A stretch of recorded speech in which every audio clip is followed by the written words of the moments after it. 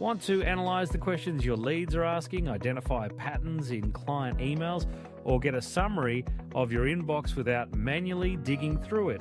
Here's how to connect Gmail to ChatGPT using the Connectors feature. While in a new conversation on ChatGPT, click on the Tools menu, select the mode you want to use, and click on Sources, then Connect More. Now from the list of available sources, choose Gmail. Sign into your Gmail account and grant permission to let ChatGPT read your emails. Once permissions are granted, Gmail will appear as a connected data source. That's it. Your Gmail is now linked to ChatGPT. Now, here's what you can do with it.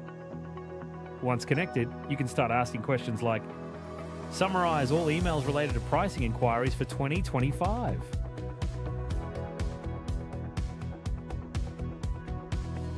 Here you can see that it's a powerful way to spot trends, write better responses, and make data-informed decisions.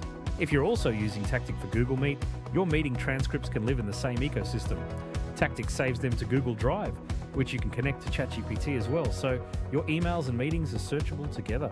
Try it free at tactiq.io. Make sure to subscribe to our channel for more ChatGPT tricks.